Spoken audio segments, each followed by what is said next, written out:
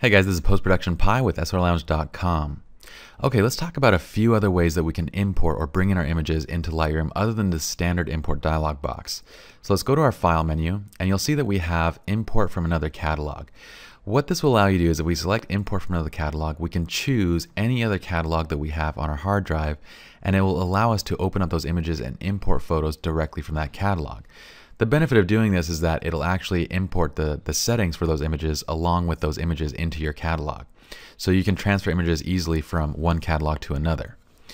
Now, we don't need to do it because it's actually really simple to do. All I got to do is find a catalog file, select it, and then it will bring up the same dialog box to import based on that catalog file. So let's skip that. Let's go on to the next one, which is import via Tethered Capture. Okay, so Tethered Capture has been really easy to do, and what that is it's going to import directly from your camera as you're shooting. Since Lightroom 3, this has been a really simple thing to do. All you do is you say Start Tethered Capture.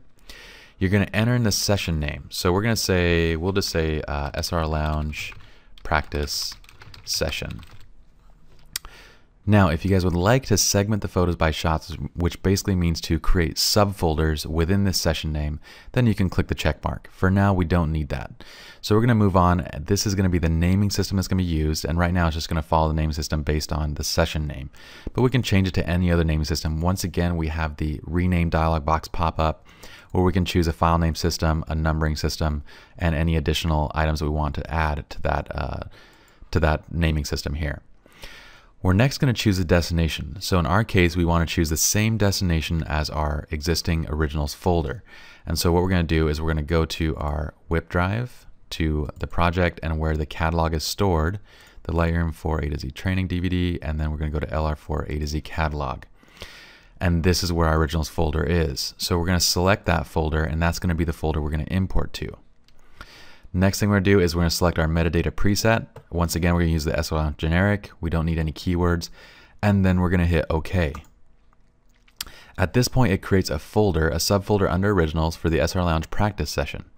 And what happens is it brings up the Tethered Capture dialog box. Now, as soon as you plug in a camera via USB, it's going to automatically detect the camera, and once you start shooting, it's going to automatically import those into Lightroom. It's that simple. It's really easy. When you're done, you just close this out, and you're good. Because we don't need to import any more images or do anything else with that right now, I'm just going to remove this SR Lounge practice session folder that we created by right-clicking on it and clicking Remove.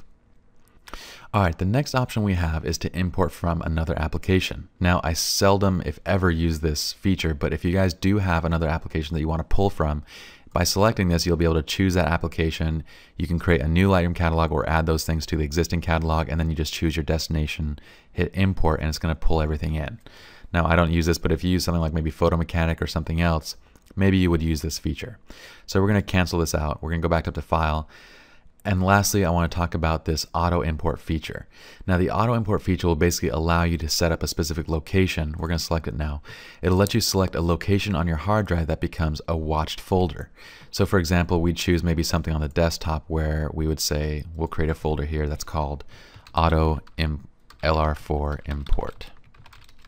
You can name it whatever you want, it doesn't really matter, but this is going to become a watched folder, which means that whenever we drop images into this folder, then it's going to automatically import them into this catalog. Now, you do need to have this Enable Auto Import setting checked, and it's going to automatically turn it on, and now we choose a destination just like you would before.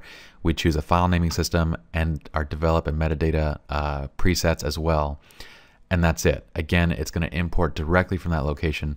This is something that I don't really use because I'm typically pulling off of CF cards and other hard drives. There's not necessarily a need to have a specific location on my hard drive just for importing.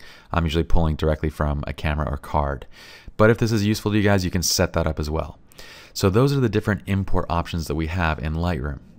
Let's move on to the next tutorial.